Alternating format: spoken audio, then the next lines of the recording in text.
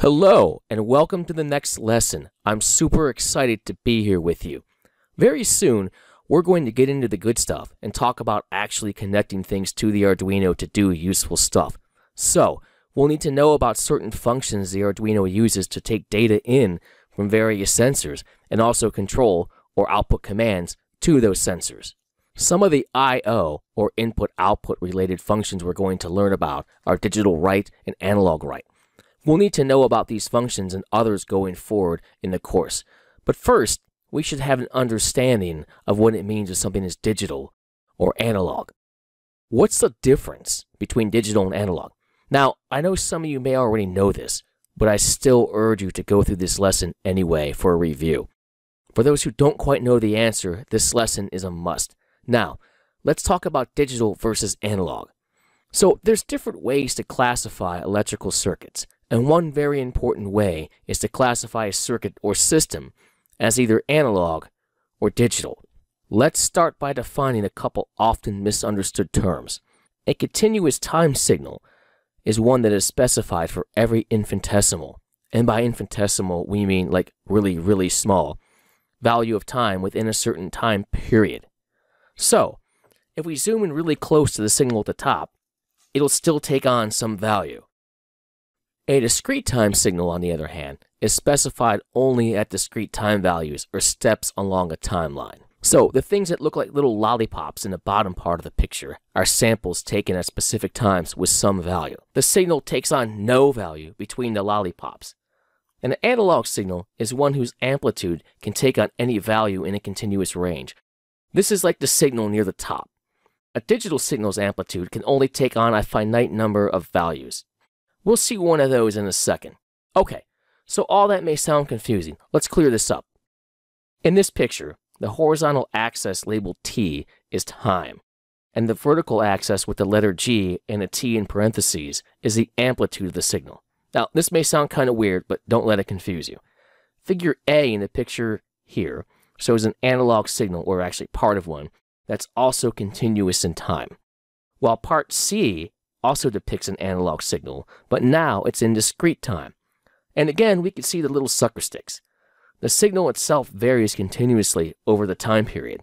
And remember, time is a t-axis on the graphs here, but we're only sampling it at discrete points in time.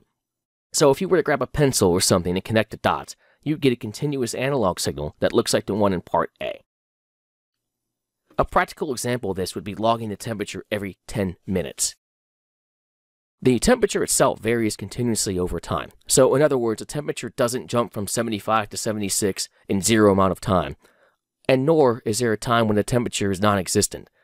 Even if it's zero or below, we still have a temperature. Rather, it takes on some value in between at every infinitesimally small time period. In this case, our only interest is looking at it every 10 minutes. So if we were to plot the temperature, which is an analog value, it might look like part C. In part B, we see a continuous time digital signal, and part D shows a discrete time digital signal.